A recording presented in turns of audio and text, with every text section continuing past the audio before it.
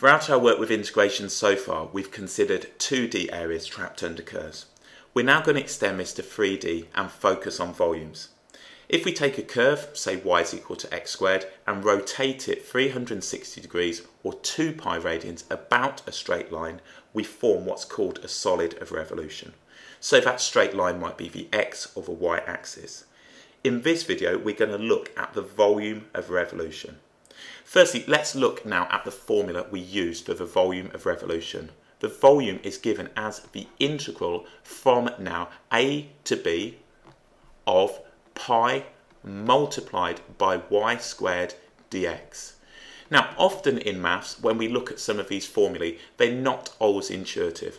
I think this one is probably the most intuitive one we know. Now, we know the integral is a summation. Essentially what this is the summation of lots of little discs that lead now to a volume. So let's look at a curve. Let's just draw up a curve. And what we're going to have is the curve, and we will have now, let's just draw it here, we'll have y is equal to x squared. So if I draw that up, it'll look something like that.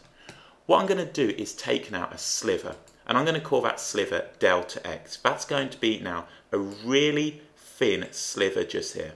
So it's going to have a width of delta x. So that width right there is delta x. Now what we're going to do is rotate this now about the x-axis. So I'm going to spin this curve. So if you can imagine when you see a megaphone, that's what it's going to look like. Or if you like a vase, we're going to have now a solid. We're going to have a volume come from this. Now if we consider what we've got here is a height here of y. So we end up now with a height of y and a thickness of delta x. This is going to give us now a cylinder or a disc. So if we look at this, we can end up with something like this. Now as delta x tends to 0, such that this becomes so small, we get these tiny little rings with thickness delta x. And when we're talking delta x, we're talking these infinitesimally small widths. Now if we consider what this is now, we've got here a radius now on here of y. So if I have a thickness here of delta x, and that really is small, what we can say is the volume, and we'll call it now, let's call it, and we'll say now, it's just going to be the volume. So we could just say now for each of these, the volume of each one is going to be, and this is the volume of the cylinder. So we could say that it would be pi r squared. Now r is going to be y, so we'd have pi y squared, and in fact let's call it delta v. We'll say that one of these is delta v, and that will now be delta x. Just consider lots of these little slivers now, they are cylinders. So what we're going to have is a summation of these.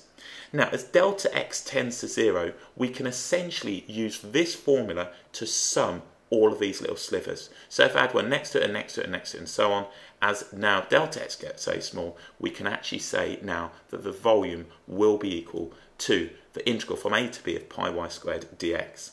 Now if you need to look at integration essentially from first principles, there are plenty of videos on that. But all we're doing is simply summing this up. Now if we looked at that, and this is the curve right here, this is y is equal to x squared.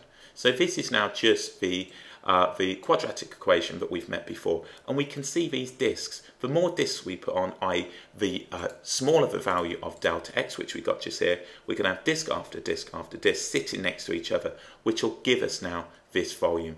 And that's why when we look at the formula, the volume is given as the integral from now a to b of pi multiplied by y squared. Remember, y is essentially this function height right here, dx. We can see where this comes from. It's just a load of discs added together. Okay, should we have a look at it in action and see a pretty good example of why where you may have met this before? So let's just draw up a straight line. Let's grab this and we will draw now up a line.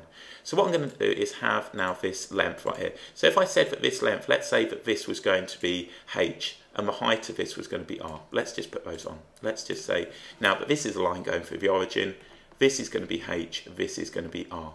Therefore this point right here will be h comma r. Now if we look at the gradient of this line m, what we've got here now is r over h, okay? That's now the rise over the rho, or the change in y over change in x. Given that this now is 0, this point has an x coordinate of h and then a y coordinate of r just here. So let's have a look at this. So what we've got then is r over h. So I could say now that my f of x, or we could say that y is equal to r over hx. Now this is this line right here, coming from the origin, so that's what we're going to get. Now what I'm going to do here is apply the formula. The volume is given as the integral from a to b of pi multiplied by y squared dx. So let's look at this one. Our volume will be the integral, and I can put pi the other side of the integral sign. Pi is just a constant, it's just a number. We're going from 0 to h, so we're going from 0 to h of y squared. Now that's going to be r over hx, and we need to square that term. And that will now be integrated with respect to x. Now let's consider r over h all squared is going to be now a constant.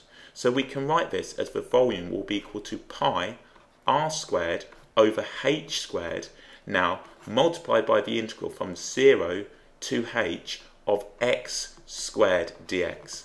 So what I've done here, I've squared the function. I've defined the function y to be r over hx. I've squared it. I'm now going to integrate it. So what we're going to get then is the volume will be equal to pi r squared over h squared. Now if I integrate this, now x squared with respect to x, I'm going to get 1/3 x cubed. So I'm going to get 1/3 x cubed, and we're interested now in evaluating this from 0 to h. Now if I sub these in, what we're going to end up with now is the following. We're going to have the volume will be pi r squared over h squared. Subbing in h, I'm going to have 1/3 h cubed. Subbing in 0, I'm going to have 0. So if we now simplify this, what we're going to have, let's write here, volume is going to be pi r squared. Now consider h squared and h cubed. That's going to cancel to give me h, and then over 3. Now you might recognise this. The volume is pi r squared height divided by 3, or 1/3 pi r squared height. If you go back lower down the school, you will have done the volume of a cone. The volume of a cone, as we can see just here, let's draw this out. Let's just do that. What we're going to have, if we have now a cone with radius r, which is going to be that, and height h, the volume can be given now, and I'll just put these on. So that's going to be r, this is going to be h. We can say now that the volume is going to be 1/3 pi r squared height, and that is the formula that you get now in your exam, and that shows now an example of why rotating this about this straight line, namely the x-axis, gives us this solid formed, and we can show by integration these basic results. So if you ever look in your GCSE book and see, well, you know, that's this one right here, you can now show that with integration. So there we go. Now what we're going to do, we're going to work through a few of these examples. If you want a very formulaic approach, take the function y, square it, integrate it, evaluate it, and multiply it by pi. So that's a very formulaic way of thinking about it. The majority of mistakes made by students are either the student not squaring the function or not multiplying it by pi. So let's go ahead and try a few of